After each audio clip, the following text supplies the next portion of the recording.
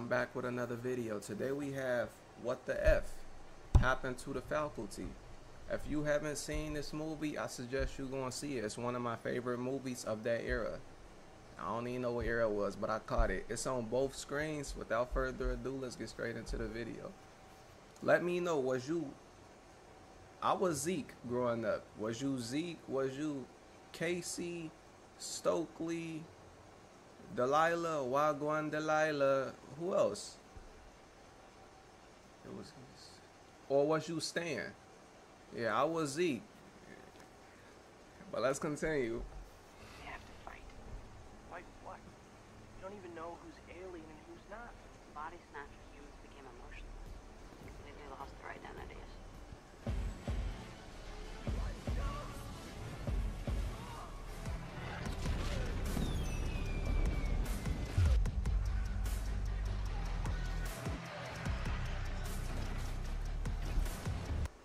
Damn show, I was not Stan.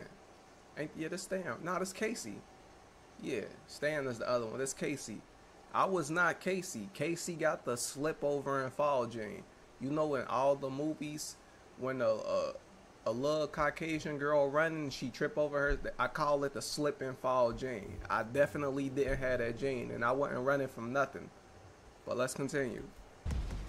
Take the classic teen stereotypes, like those in The Breakfast Club. Add a serious dose of the 1990s, mix in a potential alien invasion, and a bunch of somewhat familiar names about to hit it big on screen, and a memorable alt soundtrack. What do you get? Well, you get a weird subgenre of films from the late 1990s, but in particular, you get The Faculty. So let's jump into what the happened to this horror movie. In The Faculty, the cast gathers a jock who doesn't want to be a jock anymore. The cheerleader, who cares about looks, but also cares about her writing for the school's paper. The nerd, the incorrectly labeled weirdo, the help... Casey. My bad. I was calling him Cassie. Casey. It's close enough. It's close enough. Alright. Fat kid who sells drugs. The new girl, and a few other hangers-on. Matching these teens, the adults include the school's staff, including the typical football coach, the hot teacher, the exhausted nurse. Oh yeah, her. What's her name? I seen her in what she was in the X-Men. I don't know her name, but I like her a lot. She is sexy as hell. I was Zeke. The exhausted nurse, the old teacher, the strict principal, the cool science teacher, and a few parents, including one who has an anger issue. These people are all at the center of what looks to be an alien invasion. The beings enter the humans to slowly take them over completely and make them more pliable, supposedly better versions of themselves. Our gang of misfits is the only group able to see that something is wrong, hence the only ones able to save the school. Things get weirder and weirder for the group as their suspicions are clear, and the adults seem to be the first ones to be affected. In terms of a science fiction alien invasion film, the story by David Wechter and Bruce Kimmel is a little bit basic. This story was turned into a script by Kevin Williamson, who basically could do no wrong following Scream, and this one has his signature. I was just about to say that it reminds, like, the girl that played as Delilah in The Faculty.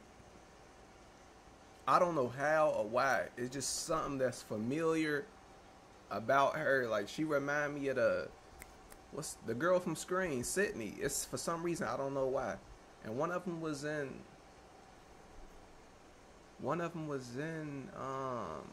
that movie called The Craft. Let's continue though. Signature style all over it. How much of it came from the original story and how much of it came from Williamson? Well, after rewatching Scream recently, and now The Faculty, the language, the mannerism, and the pop culture references all feel very Williamson. Body snatchers is a story somebody made up, dingus. It's located in the fiction section of the line. Yeah, so is Schindler's List. Another aspect that influenced this film style is who directed it. Back in the 1990s, the man was better known for El Mariachi, Desperado, and From Dusk Till Dawn, before the... That was my movie growing up as well, Desperado. Faculty came out. Fans of his were very much expecting his style here, and well, they both got it, and didn't. The film does have some of Rodriguez's flair, but it also feels a bit subdued for his early career. Knowing where he went from there with the Spy Kids films, Sin City and Planet Terror, this slight departure fits just fine in his career path. The man loves fun movies and does them with talent. This means that The Faculty was, oddly enough, in the right hands. Not all will agree with this, but looking back now, it works because of those involved. Adding to the writers and director are those in front of the camera. And my word, is that cast impressive now? Leading the group of misfits is Elijah Wood, who isn't top billed, far from it if one looks at the IMDb page for the film. Woods was pre-Lord of the Rings and playing the most famous Hobbit of all. He was also post The Good Son, North, Forever Young, and those Paula Abdul videos. He was established, but he wasn't nearly as huge as he would get in 2001. So his presence is interesting and not entirely surprising, especially looking at the films he now selects. Playing his misfit co-leader is Jordana Brewster, who is just about to hit it big, also in 2001, with the Fast and the Furious franchise. But what did she have before The Faculty? Well, she had one uncredited appearance on a kids' television show and one appearance on All My Children. She wasn't exactly famous, to say the least, but she attracted attention fast in the trailer for the... Yeah, look at Delilah. Delilah always been cute to me. I like her. She got prominent facial features, like very structured, and she just was always cute to me. Am I picking Delilah or Sydney?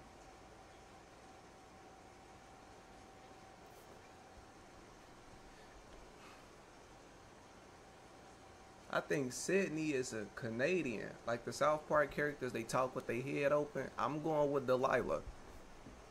You ain't gonna know what I'm talking about. Let's continue. The Faculty. Also not established by much, but the top billed back in the day was Josh Hartnett. Not long after this, he was a bona fide teen heartthrob. But in 1998, he only had Halloween H2O and a short film behind him. Not exactly a ton of help to sell this film, but he was a hit with the teens. And his face... I screamed at Halloween. What was that? 1998, he only had Halloween H2O and a short... Hold on, I seen this. Yeah. Film behind him. Not exactly a ton of help to sell this film, but he was a hit with the teens, and his face was all over mags like YM and other teenage publications. Of course, his career hasn't stopped since then, even if some choices have been iffy. He has been involved in big titles like Pearl Harbor and Sin City, as well as a slew of indie films. Now, the rest of the teens here are played by familiar faces, such as Usher, who was fresh off his second album in 1997 and was pretty much a fixture on music video stations. This was his official feature film debut. Also in the teen cast are Clea Duvall, fresh off Can't Hardly Wait, Laura Harris, who had been a TV movie regular, and Sean Hadosi, who had a solid body of work already. On the adult character side, most of the cast needs no introduction. The coach played by Robert Patrick, everyone's favorite T-1000, Salma Hayek, who had worked with Robert Rodriguez twice already on Desperado and From Dusk Till Dawn, Piper Laurie, who horror fans love to hate in Carrie, Phoebe Newworth. She was in Desperado? I never heard. It's been a while since I've seen Desperado. And he always been a bad guy. He looked like the bad guy no matter what. I don't trust him. I just think he an Agent Smith. He just fit within that energy, that archetype. He the bad guy in every movie. Rodriguez twice already on Desperado and From Dusk Till Dawn, Piper Laurie, who horror fans love to hate in Carrie, Phoebe Newworth, who had been in a little bit of everything, Jon Stewart, who had already hosted his own show and been on a ton of television series, Famke Janssen, who was no stranger to horror already and about to hit even bigger than she already had as a Bond girl. Oh yeah. What was her name? Xenia. James Bond GoldenEye.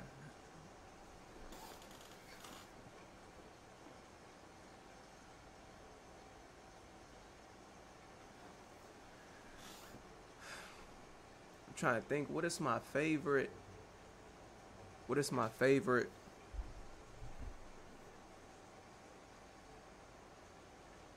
How do you even verbalize this? Hold on, without being a thing. What is my favorite female actors that's Caucasian? I don't know her name. He just said it, but I don't know it. It's her. It's Prime Angelina Jolie. It's Margot Robbie and Scarlett Johansson. In no particular order. I love Scarlett Johansson's face. I love her mouth. What else? We got some more. I'm forgetting some for sure. You can put Delilah in there too. Had as a Bond girl with her part in the X-Men series. Yeah. These are but a few of the familiar faces in this film. Many of them were about to become household names, and huge ones at that. But most of them were just vaguely familiar from previous work. This film hit the casting jackpot, something that absolutely must be a factor in why people still... Like, these days just looked at fun. Like, it looked at fun. Like, I always wish school was like that for me growing up. Like, you see these kind of movies, and I think another one is... I don't know which one it was, but it was Jeepers Creepers, and they had like the varsity jackets. I wish it was like that in school, you know. But when I was going to school, we didn't even have lockers. Some bullshit going on. Yeah, this whole era was like, it was different, bro. Look for it 25 years later. Another huge factor in the film doing so well and sticking around is how good the special effects are, for the time of course. Long after its original release, the film's special effects still look more than decent. This is what we call the practical effects advantage. Most of the film's effects were practical with some CGI, so the work by the fine folks at K&B Effects... That scene was goofy as hell. This scene was goofy as hell, bro. This will not work now. This some bullshit. So the work by the fine folks at K&B Effects Group and those of XFX Inc. got to shine. Most horror fans know who K&B are, as in Robert Kurtzman, Greg Nicotero, and Howard Berger. For those unfamiliar, K&B has been responsible for fantastic, gross-out effects and more subtle ones since the days of Evil Dead 2, before they were known as K&B, and have been involved in everything from Dances with Wolves to Army of Darkness, from Dusk Till Dawn to Nightmare Factory. They have had their hands in so many horror films and non-horror films. Just about everyone who watches films or television knows their work and their name. Something else not to be forgotten is the power of a great soundtrack, which many 1990s films knew well and how to set up perfectly. The soundtrack to The Faculty includes everyone from The Offspring to Soul Asylum, to Garbage, to Stabbing Westward, to Oasis, to Creed. Yes, even Creed, who have lost a lot of its luster since then, but were huge back in 1998. That cover of Another Brick in the Wall may not be as insanely perfect as the original, but it is just the right mood for the film and brings the current viewers back to 1998 within a few seconds of the intro. With all this talent involved, one can easily expect the numbers for this film to have been insane. Well, not really. The film cost $15 million US to make, something that seems like pennies compared to current sci-fi romps with this kind of cast. It made a solid $63.2 million US at the box office, which isn't chump change at all, but once again, compared to current numbers, it's not that huge. That being said, the film was a hit. Somebody let me know. Okay, it was, what was it again? He paid, what was it, something, 16 million? And he made 60 something million? What's the taxes on that? It's not that huge. That being said, the film was a hit, and it more than made its money back. Cast, it made a solid. Start up 11 million. $63.2 million US at the box office, which isn't chump change at all, but once again, compared to current numbers, it's not that huge. That being said, the film was a hit, and it more than made its money back. So why no sequel? Well, simply put, not everything needs a sequel. Besides, a lot of films released in the late 1990s did not get sequels, like Idle Hands and Disturbing Behavior, or took years and years to get one with mediocre results. So perhaps no sequel here is a blessing.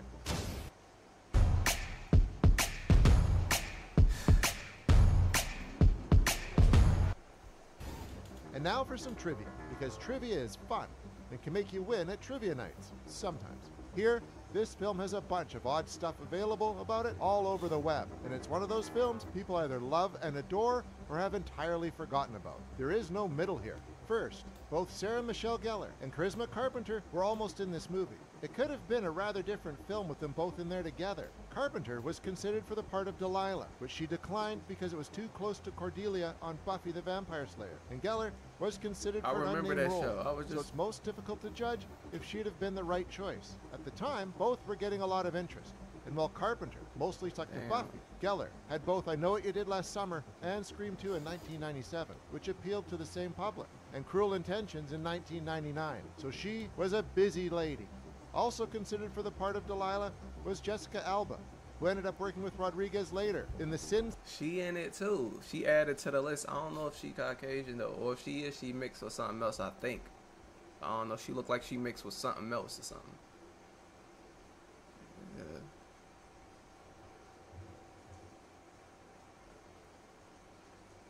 It was going crazy in the 90s and everything. Like, City films, the Spy Kids series, and the Machete films. At the time, she was busy with television series and a few upcoming big films. Another actress who passed on a part in The Faculty. Oh shit. Told you I'd be Fox Mulder rolling at this bitch with an Agent Scully before I settle for a thought. I think not. Yeah, Dana Scully. Yeah, I was Fox Mulder. Yeah. Damn. This just extended my list. So we got the Xenia from James Bond. Forgot her name. We got Delilah. We got Margot Robbie. We got Scarlett Johansson. Prime Angelina Jolie. We got Dana Scully. I got a long list when it comes to them. Yeah. Yo, I like this. I like this video a lot already. He's showing my whole lineup, and I never knew. I never knew he was gonna have none of this in this video. Alright, we got Dana Scully. Alright. Was Gillian Anderson, who is busy with this little television show called The X-Files. And it also... Put your top 10. Your top 10...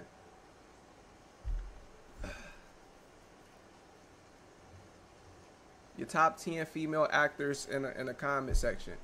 I'm referring to they gotta be, I'm talking about white girls. Those my favorite, and I'm pretty sure some more too. I just can't think of their face scan. I can't think of it right now. I can't see it. But yeah, those some of them for sure. Like what? Also appeared in Playing by Heart, 1998 with Jon Stewart. This crew was busy. Both the actual cast members and those who were approached for the film but didn't end up in it. Sherilyn Fenn was also considered for a part.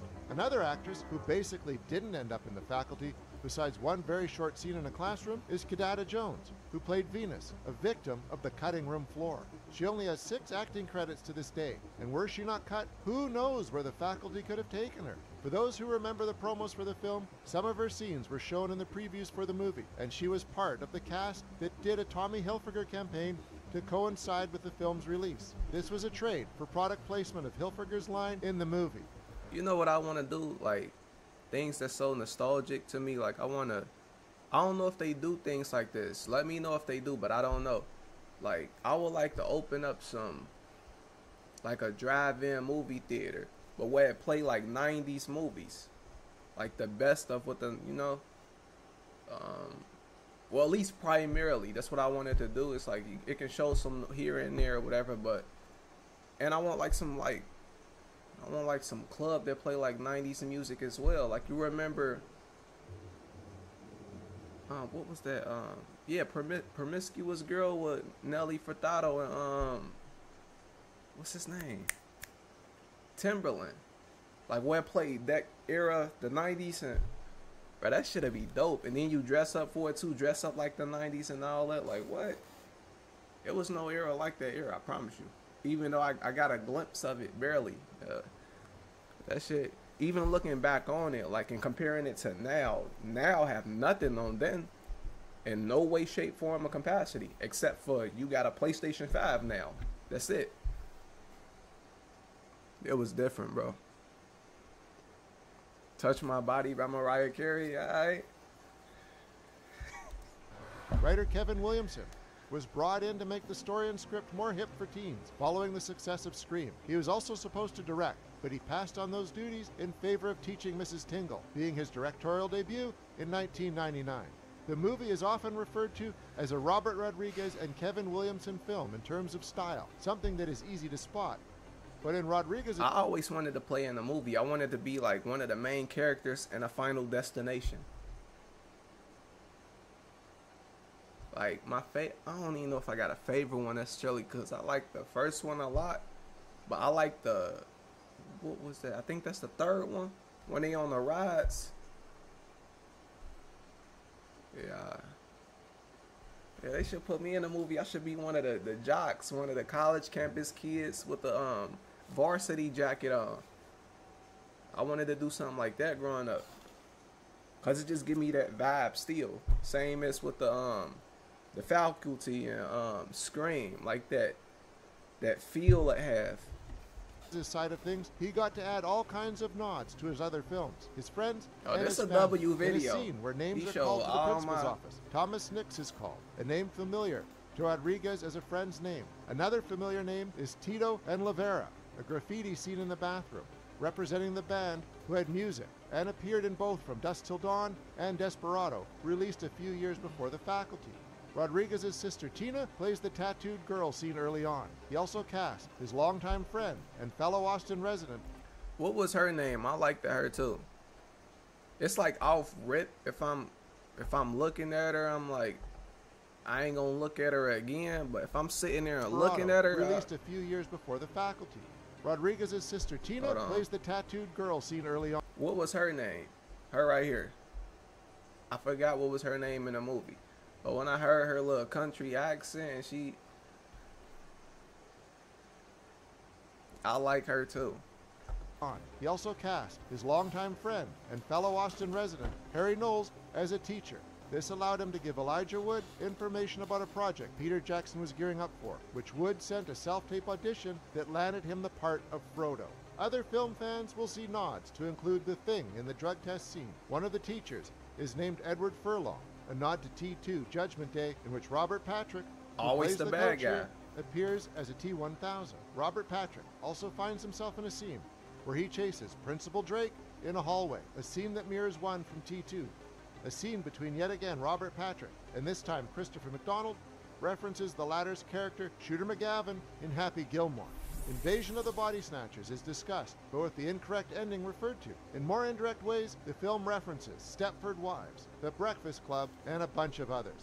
An alien queen is referred to as something used as a clue as to who the head of the aliens is, but also a reference to the Alien film series. The head walking away from the car accident scene is a reference to many other films and pieces of art, including Reanimated, I didn't like that scene at all. and with a slight difference, The Thing.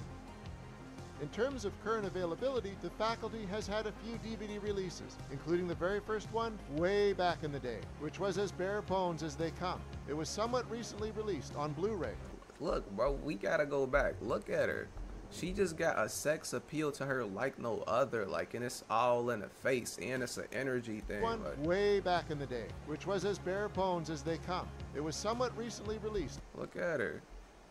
She can take the remaining of my chakra reserves. I'll be rejuvenated by tomorrow, 3 to 5 business days.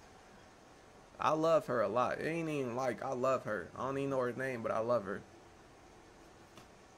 Genuinely, I honestly do. I might take a straight bullet for her. Like, I love her. I really do. She made life better growing up. And again, I appreciate the small things. Some people it's just entertainment. I interpret things totally different. It could be one thing that's one syllable. I can take that and blow it up and make a Picasso. So it's about how the individual interpret it, and I know the impact. And she made things better, even if I was beating my dick at the... She made things better, so I appreciate her. She had a positive contribution to my life and my experience. So yeah, I love her a lot. Fuck Dr. Umar. If I'm in front of these, we having Paul Walkers. They gonna beat them guys who they got swag, they got the melanin element. You can't beat them. They gonna be John Wicks, James Bonds, Keanu Reeves, and John Jones all at once, beating your ass. Like, you ain't taking your bitch. But yeah, I love her a lot. She top 3 of all time. on Blu-ray in both North America and the UK, which are almost bare bones. This film needs a packed re-release ASAP. It's one of those that slipped through the cracks for too many people, and it deserves better in terms of a disc release. If you ain't see this movie, go and watch this movie.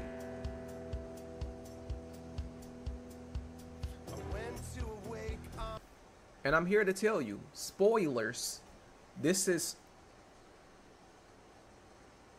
isn't fiction. It's non-fiction actually, and it happened in Ohio. I'm in Cincinnati, Ohio. A while back, aliens had took over. You see what's going on to us as a collective. We being lied to, mass genocided, technology and things they're hiding. It takes somebody with a higher brain capacity and organization to put us under this spell as a collective. Yeah, we've been, your politicians, the most powerful people in these positions, everything has been overtaken by aliens. It started here in Ohio. I'm in Ohio, to where you can see somebody getting their ass kicked for simply minding their business. A few hours later, there's a bird, there's a plane, chemtrails, and there's a flying saucer right next to it. Everything exists out here. We got all kind of updates and patch notes. Some things need to be uninstalled, but they have yet to be uninstalled. They here. You know, like when you get an update on Fortnite, the difference is they ain't take nothing out. They ain't patching nothing. Everything is here all at once. We got obesity. We got midgets out here. We got anorexic people out here. We got little... You know, if you've been to Ohio, it's crazy. But yeah, it started here in Ohio. This is a documentary. This isn't fiction.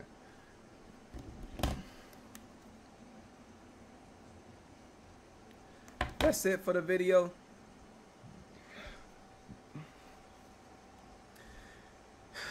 Don't forget to like the video. If you like the video, comment, share, subscribe, turn on post notifications. DM me the link via X, formerly known as Twitter. My volume right? Alright, let me know what you want me to react to next or what you want me to talk about. Follow me on Twitch, Kick, and Rumble. Before we start rumbling, I kick your ass and you end up twitching. Now go and check this movie out. The nostalgia, the feeling, the vibe you get from it. It's like no others. That's why I want to make something that's, again, what I was referring to earlier, that keep that alive and that vibe. But I'll see y'all in the next video, man. I'm out.